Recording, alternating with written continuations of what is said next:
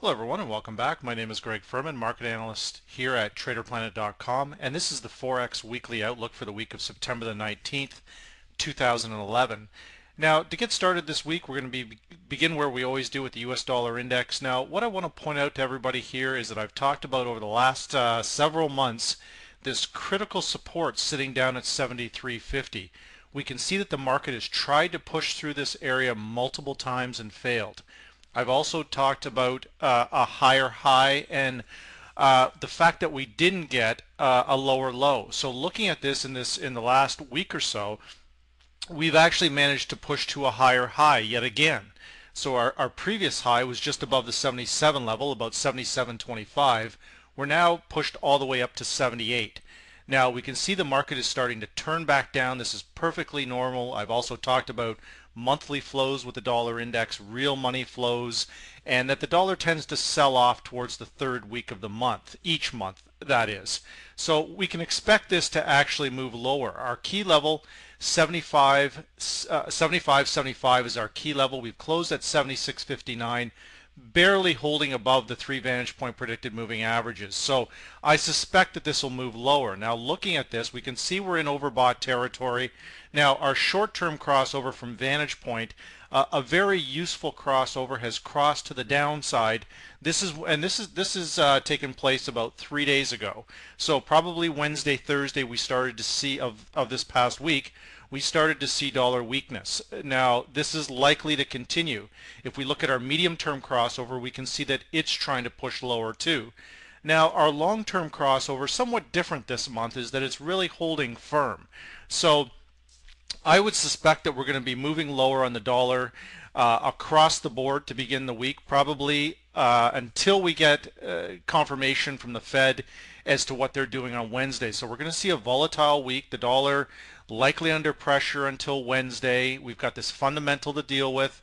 After that, by probably the end of the week or the beginning of next week, we'll see the dollar start to reverse again. So what we can expect pre-Fed, the market is counting on potentially QE3, a bunch of other stimulus. I think the market will really be disappointed here based on the CPI number that I saw this week, that the dollar is likely, again, will remain under pressure, but this will be a short-term play. Now, what we want to do when we're looking at this, we want to compare this to some of the other driving factors in the market. Specifically, we want to look at gold. I talked about last week that gold would probably sell off. The dollar would strengthen, and whether the dollar strengthens or the dollar weakens, gold is likely to sell off. We're looking very toppy up here. Now, we can see that that trade has actually progressed. The short-term crossover, the medium-term crossover, and now the long-term crossover is starting to push lower also. Now, what I want to point out here is that gold will follow the equity play. Equities up, gold down. That's the predominant trade there. That still appears to be in play. Now, when we say that, we can see here that as the S&P 500 continues to move up, the gold continues to move down. Now, if this is a buy the rumor, sell the fact, which in fact I think it is, gold is likely to recover in the latter part of the week as equities plummet. But again, the wild card here is depending on what is in the Fed's statement. We know he's not raising rates. That's a no-brainer that he's not going to be raising rates. But it's more the QE3, the stimulus. What is their plan? My opinion is he doesn't have a plan. So that's the unfortunate part of this, is that there is a wild card. But on the S&P 500, we can see that the short-term crossover is up. The medium-term crossover is up. That coincides with the vantage point, predicted MACD and predicted TSI. And our long-term crossover is sitting flat, but I anticipate it will move higher. And again, this is based upon buying the rumor and selling the fact. After we get the Fed statement, we may get another burst of strength out of the equities, but then a very sharp move lower. That's incredibly likely. Now, one of the leading indicators that I like to use here also with the equities and the dollar is looking at light sweet crude oil.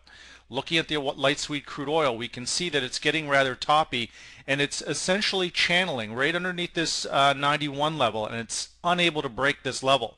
I find this very interesting. Now you can see the actual short-term crossover is moved to the downside. The medium term is flat, and the long term is still holding a slight upward bias. Now it's normal that light sweet crude oil will follow the S&P 500. So you can see that really the market is not overly bullish on light sweet crude oil, and this to me translates into they're not overly really bullish in the equity markets either. So you can see the underlying tone for the dollar is still, in my opinion, somewhat strong here. And this is certainly the kind of intermarket analysis in real time that we need to do. Now, again, looking at the 10-year notes is something I'll also look at to gauge the dollar strength in the equity markets. As these 10-year notes move lower, it's perfectly normal for the equities to move higher. What I want to point out here, though, is that the short-term crossover may be to the downside on the 10-year notes and even on the medium term. But the long term you can see is flat. And this is the benefit of using a product like the Vantage Point software, is that it's telling me the outcome or the likely outcome in the short, the medium, and the long term. I'm not going to bet strictly down on the short term or the medium term or the long term. I want to get a good analysis of everything that's happening in the market. And again, looking at the multiple time frames is very, very important. Now, how is this going to relate to our start to the week in our foreign exchange market? Well, we've already talked about what the likely outcome is with the equities, with the crude oil, and with the gold, and the US dollar. The dollar is likely to move lower, the equity is likely to move higher, gold probably following the dollar lower. How does this translate into our Forex pairs? Looking at the Aussie-US currency pair, we can see here that it's likely our short-term crossover is going to move to the upside. The Aussie is going to follow the equities for the most part. So we can see in our short term we're coming out of overbought territory, and we've likely got a corrective move higher here. Now, when we're looking at corrective moves, we also want to look at, because we know that the Fed statement is coming out on Wednesday, we look for an upward target area potentially to get back into a short.